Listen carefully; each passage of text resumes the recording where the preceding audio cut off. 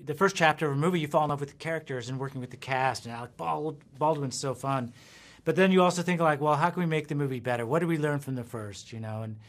And you know, the first movie is very boy-centric, and we thought, wow, this is a great opportunity to have a strong female voice.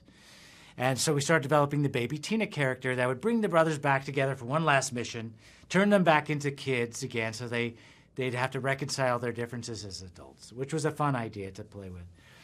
But the character really kind of blossomed when we brought Amy Sedaris in to voice baby Tina, because we wanted the opposite of Boss Baby. We wanted someone who kind of reflected the voice of the new generation, who embrace family over business or work, have more of a positive idea, you know, set of ideals, and embrace teamwork.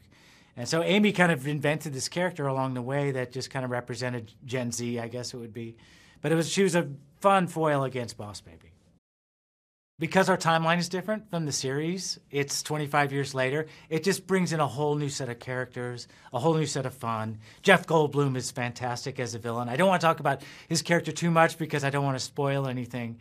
And James Marsden playing now Tim as an adult. It's almost like having a different timeline for the movie just brings in a whole new, you know, a whole new opportunity to bring in new characters, new worlds, new action sequences. And, you know, we made this movie for the big screen, obviously, and we wanted to be there for kids and parents to get out of the house and go laugh together. But, you know, it's also available on Peacock, which is great for us because when we make these movies, we want it to be seen by the widest group of people we can possibly show it to.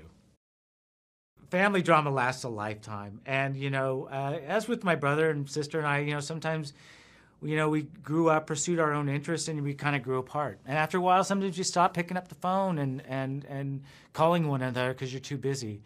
And we really wanted this movie, when people got out of it, not only to laugh, but to actually maybe call up their brother, sister, mother, grandmother, and give them a call and just say hi, or I'm sorry, or it's I love you, or, you know.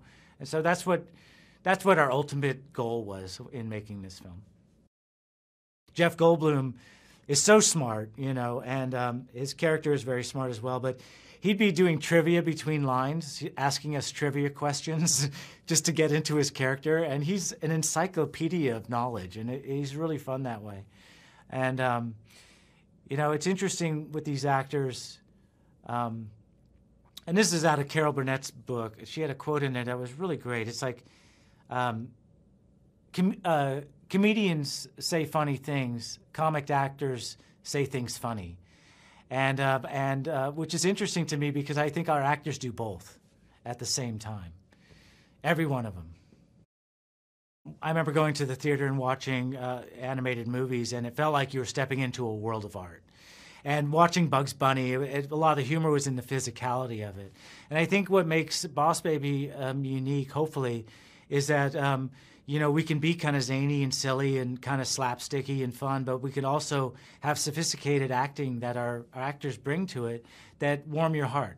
And you know, because there is a nice message in this movie, you know, for families saying, you know, you can always have a second chance with family, even if you grow up and grow apart, you know, and to take that opportunity to reconnect with a lost relative or that sort of thing, you know.